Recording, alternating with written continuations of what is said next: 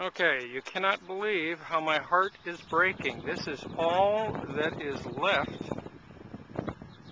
of the cheese factory, which was Stitzer's reason to be back in the day. God, it's small. It like goes into the earth here. But when I was a little kid, I remember coming down here and they would give you free paper hats just like the cheese workers wore.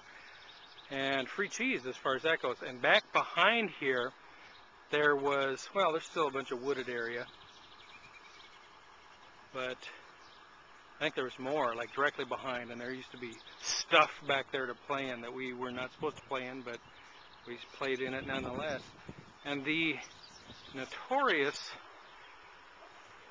huge hill that we used to sleigh ride down, which was right by it. It was known as the notorious huge hill down from our house to the cheese factory. Just barely slopes.